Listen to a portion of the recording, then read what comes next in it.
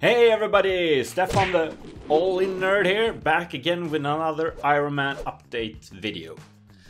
This time around didn't take that long in between videos, and hopefully it won't take that long before they all are out. And except for these videos, I've been doing a lot of repair work and upgrades to the suit. Being able to wear it for 2 days on Comic-Con really gave me some useful information, and a lot of ideas on what to upgrade and how.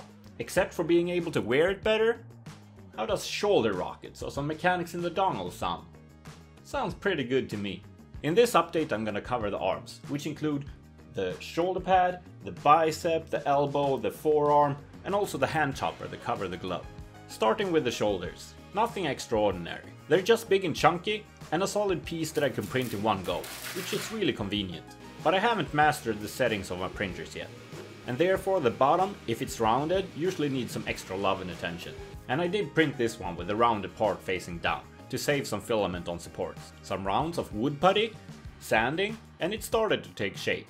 It's already time to paint it. Some hot rod red sprayed on. Then I spent some time painting some Nuln Oil in parts that should be a bit darker. And this is something that I've done on all my parts, by the way. Followed by some silver scratches painted on with an old brush, and some black painted on with my airbrush. And all my pieces have a layer of satin varnish sprayed on, to try and protect the paint at least. And here's the final shoulder piece.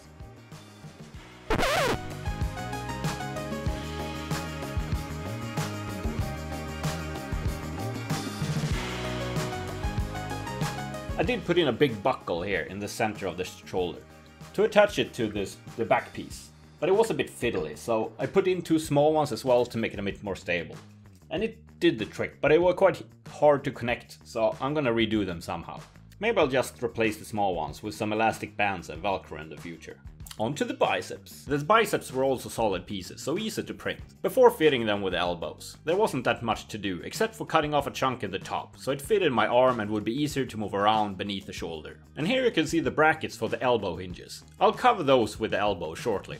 And now it's time to paint these cannons. I used some frog tape and sheets of paper to cover the red when painting the gold. Then when I thought they were done, I noticed that this part in the back was supposed to be gold as well, so another round of frog tape and paper. And let's check how they turned out.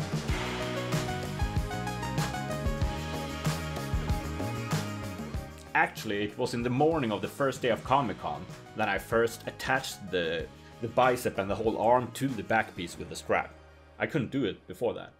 And I had already taken 2 weeks off from work, just to have time to fix everything. And those 2 weeks included lack of sleep and a whole lot of crunching just to finish on time. And I did! Well, at least the first draft. Now let's check out the elbows. Since the model didn't come with any blueprints on how to attach the elbows to the biceps and forearms, I needed to come up with a solution for that myself. First I designed and tried a 2-arm hinge that did the work, but not really the way I wanted it to. The elbow wasn't really following the other parts and it kinda got stuck easily. So back to the drawing board. So I started searching for a printable version. And I searched about 97.5% of the internet, but without any luck. One eternity later. I'll bet there's one on the dark web. But then I thought about the hinges I used for my legs, and that maybe I could design something like that. After some fiddling in Onshape, I did a small prototype to see if I could print it in one piece and still have it moving. After removing some annoying supports, the tests have proved to be a success. So a bigger version was made and I was back in business. I attached the middle of the hinge to the elbow, and I PLA welded the brackets into the bicep and forearm, and I heated the hinge arms with my heat gun and formed them to fit the brackets. But apparently I forgot to print it as a solid piece, so one actually broke when I wore it on Comic-Con. But of course I had brought my hot glue gun, so I could repair it before day 2. Now I have 4 new ones reprinted, so I'm in the middle of replacing the other ones. Hey guys! Don't forget to like and subscribe. Now give me some paint. Alright, some paint's coming up. And here's how it turned out.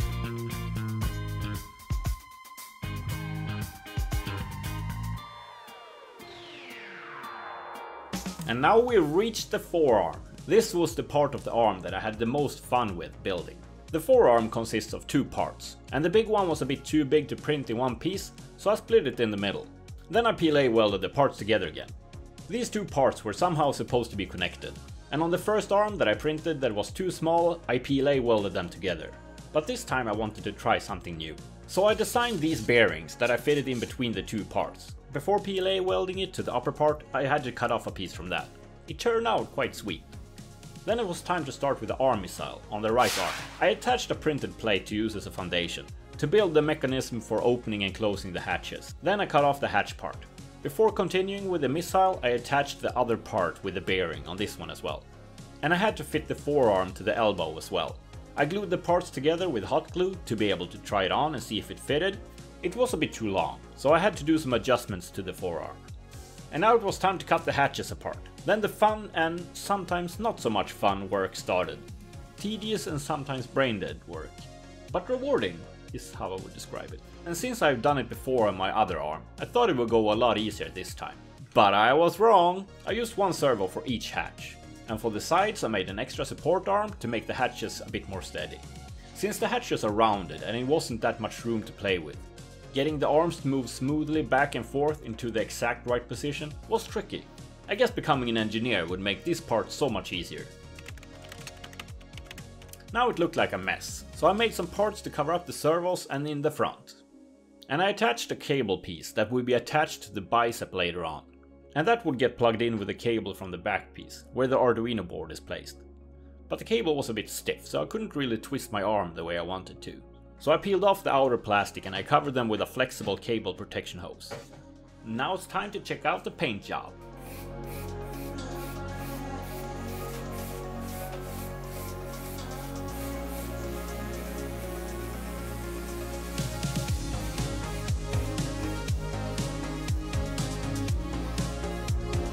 I actually painted the whole inside of the arm missile with a brush.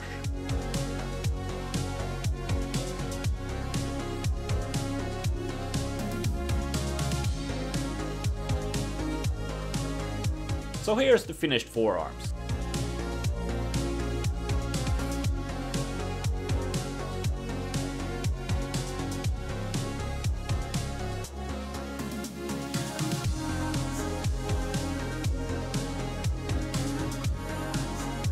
At first I just had a small blue single LED as a light source, but it was far from enough from what I wanted, so I changed it for 2 LED strips with 3 LEDs each, to make it pop a bit more.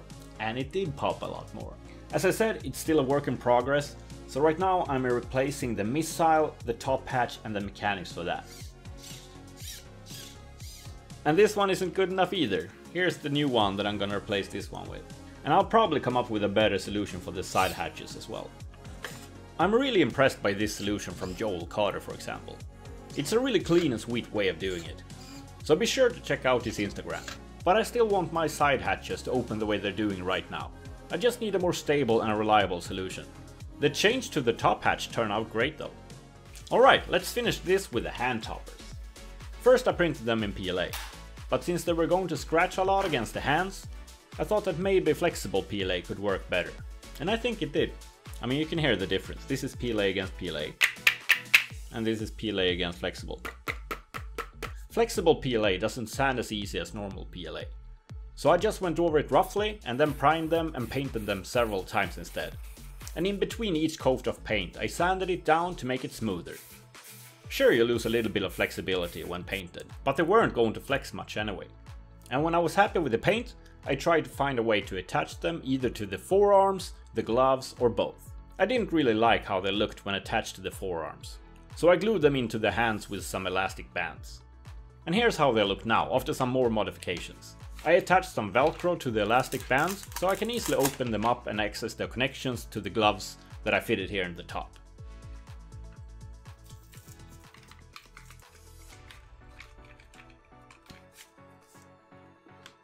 I think they turned out alright. And I'll head deeper into the electronics and how I did it in another video. And here's the arms fully done.